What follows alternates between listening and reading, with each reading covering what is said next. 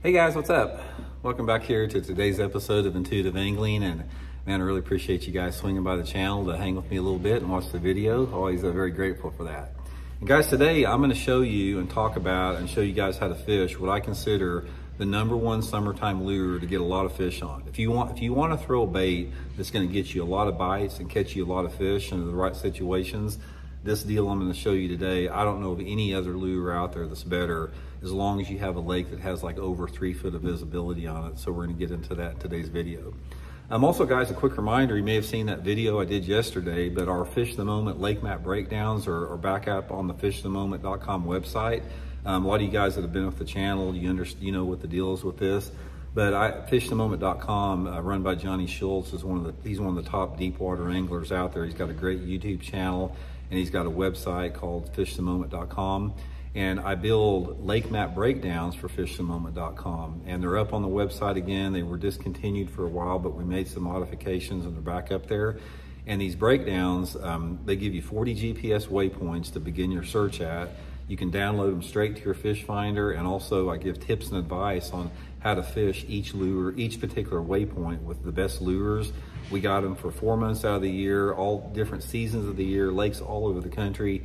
Great way to learn more about your favorite lake, to find some new spots on it. And it's a really good tool if you've never been to a lake. If you order one of the breakdowns, it gives you some spots to go to right off the bat. So I'll put my lake map breakdown link in the description of this video. Much appreciated there. Okay guys, this is, all you guys that watch the channel a lot, this is no surprise to you. We've talked about this bait before, but we haven't specifically talked about it for my favorite way to fish it, which is the summertime, how to fish it. And that's the Megabass 3-inch Dark Sleeper. There's 3 different sizes to this. There's the 2.4 inch, there's this one's the 3-inch, and they have a 3.5. The 3-inch side is my favorite for the summertime. And I want to talk a little bit about the bait first before I get into how to fish it, because it's sort of unique. And also guys, I'll put the link in my Tackle Warehouse description if you guys want to order some of the Dark Sleepers here.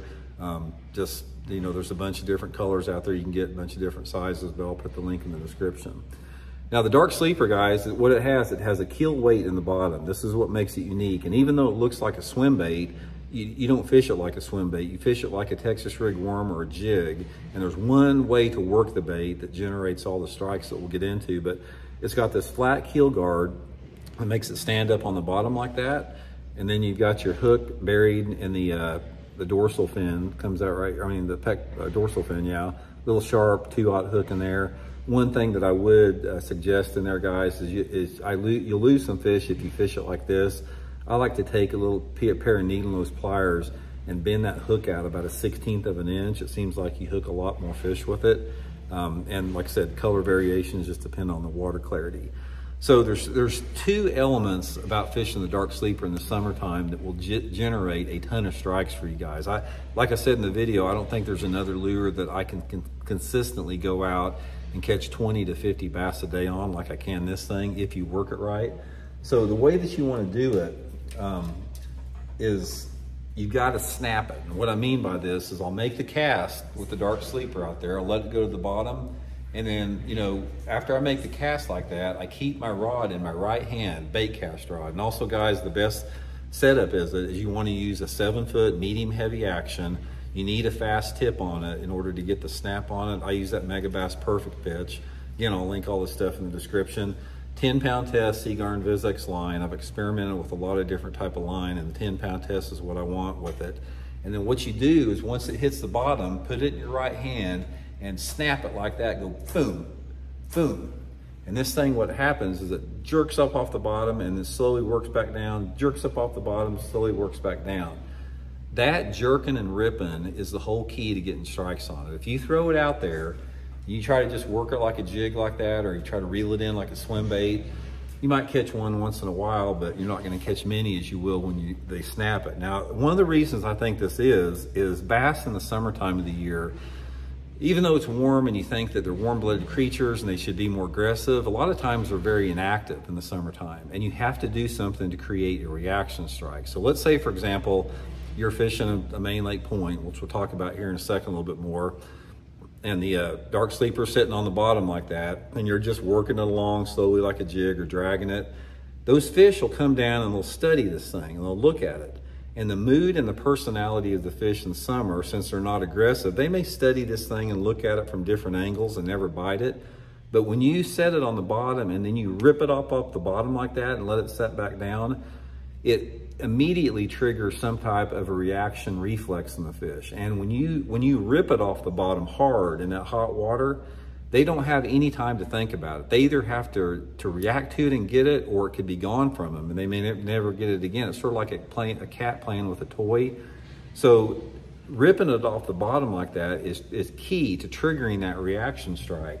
And what happens is when the strike will occur two different ways on this bait. It's like when you rip it off the bottom like that, when you rip it and it gets to the top of the rip, the fish will be there and you can just set the hook and start reeling them in. Or the other way is when you rip it off the bottom like that and watch your line fall back down, you'll just see your line tick and they inhale it as the thing's falling back down. I have found in my own fishing with the thing is that the bass are really aggressive, unusually aggressive, which they're usually not.